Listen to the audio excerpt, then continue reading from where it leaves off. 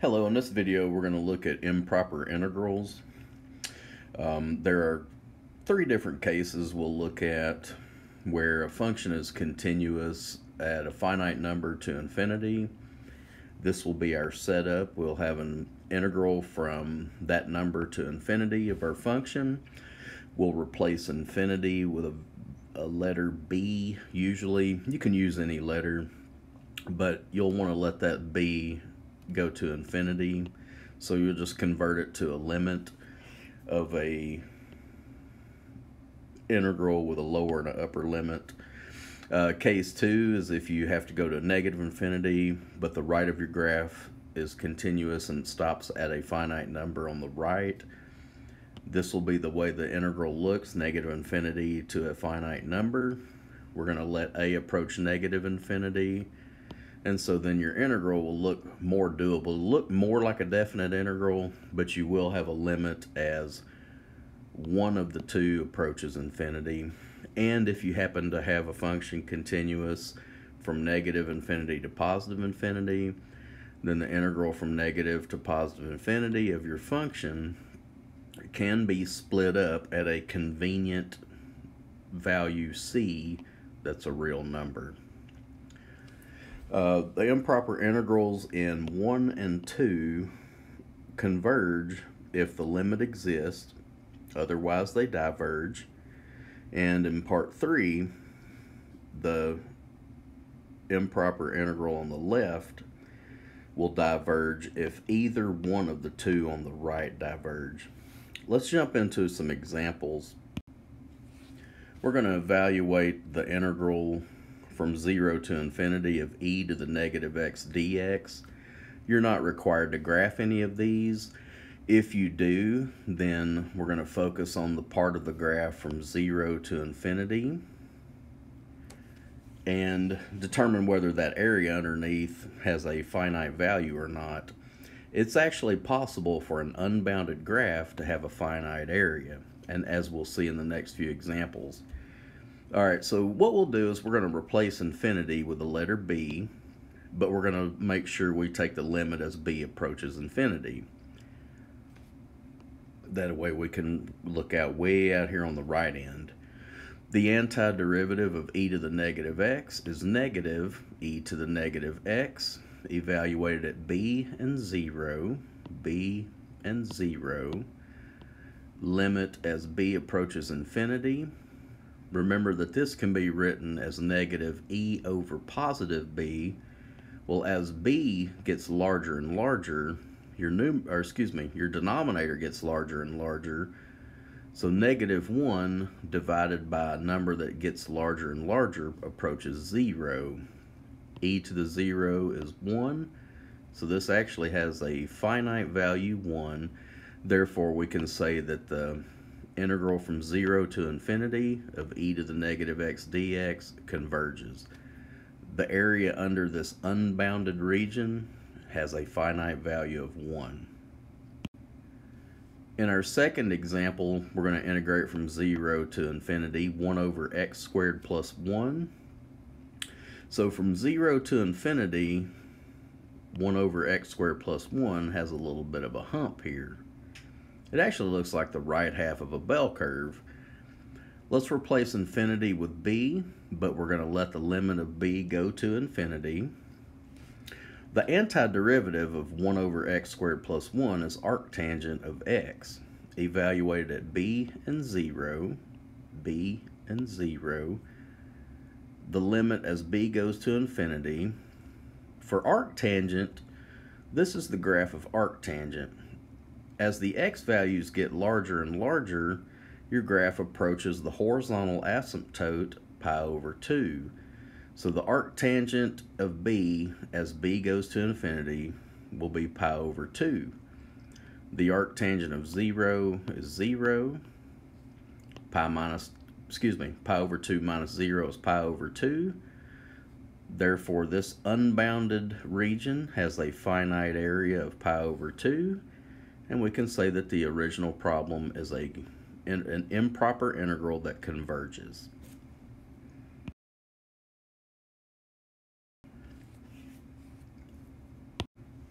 Let's look at an example of an unbounded region that does not have a finite area. We're going to investigate the integral from 1 to infinity of 1 over x dx. Replace infinity with a b, but we're going to let the limit of b go to infinity. On the graph, we have the portion of the graph of 1 over x that matches up with 1 to infinity. It's this unbounded region. The antiderivative of 1 over x is natural log absolute value of x. You can actually use parentheses because these are all positive values, 1 to infinity. It doesn't matter. You can keep the absolute value. The limit as b approaches infinity, when we sub in b and 1, natural log, remember the way its graph looks down here at the bottom. This is the graph of natural log x. As you get larger, the larger and larger these values get, natural log doesn't quit going up, so it actually goes to infinity. The natural log of 1 is 0. So we have the natural log of b minus natural log of 1. As b goes to infinity, we have infinity minus 0, which is infinity. This has infinite area. We can't put a number to it. And we'll say that the original problem diverges.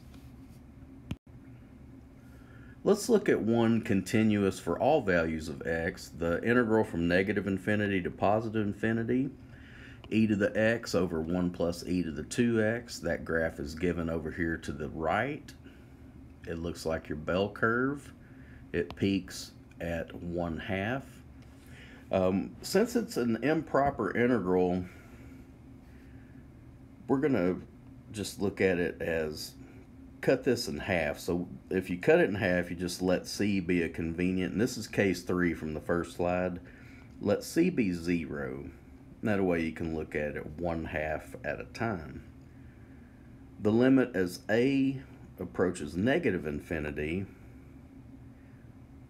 and stopping at 0, plus the limit as b goes to positive infinity, starting at 0, that covers this half. So effectively we have split this bell curve into a left half and a right half.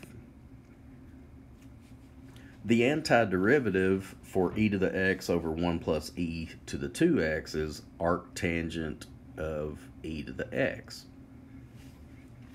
And we did one like this back in our inverse trig integrals section. Now let's plug in a 0 and an a. Arctangent of e to the 0 minus arctangent of e to the a as a approaches negative infinity, plus on the second one we're going to plug in a b and a 0, arctangent e to the b minus arctangent e to the 0, and for this one we'll let b go to positive infinity. Back to our first limit, e to the 0 is 1, arctangent of 1 is pi over 4, because tangent of pi over 4 is equal to 1.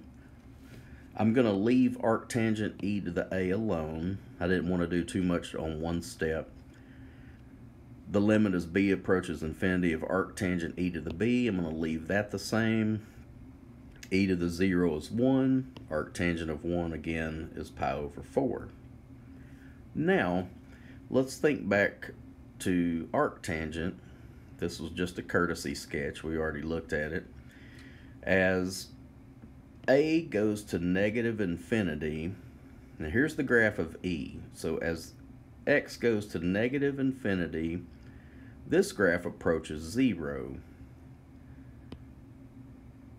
What is arctangent of 0? It's 0. This first group goes to pi over 4 minus 0. Arctangent, now as b gets really large,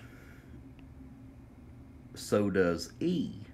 So this effectively becomes arctangent of infinity. Arctangent, as your values get larger and larger, you approach that horizontal asymptote pi over 2. And so that's why there's a pi over 2 here. Pi over 4, combining pi over 4 minus 0 plus pi over 2 minus pi over 4 comes out to pi over 2. At the very upper right, this unbounded region has a finite area. So just be very careful down here at the bottom to investigate your functions very carefully. Remember what it looks like to have e to a power. That's this graph. If x's get really small, you approach 0. If x's get large, so does the function. Once you determine how e is going to behave, whether it's going to be really large or really small, then you look at your arctangent graph when values get small or large, or if they're at 0. And then our last example, we're going to look at one that has an infinite discontinuity, but this time we're going to let that happen here where x is 0. 1 over the cube root of x actually has a full-on graph, looks like this one here at the bottom. It is discontinuous at 0, so that's called an infinite discontinuity because of the asymptote. We're only going to investigate this from 0 to 1. So what I did was I took this part of the graph and I put that in the top right. So from 0 to 1, we have this shaded region. We're going to attempt to find the area. Now, because the function is continuous at 1, we leave the 1 alone. It is not continuous at 0, and this portion of the graph we approach 0 from the right. That's where this 0 with a plus sign comes in. So we're going to replace 0 with the letter A, but we're going to have A approach 0 from the right. The antiderivative for 1 over cube root of x, let's rewrite this as x to the negative 1/3. It makes it easier to find the antiderivative. You add 1, you get 2/3. Dividing by 2/3 is the same as multiplying by 3/2. Evaluated at 1 and A, remembering that A is going to approach 0 from the right.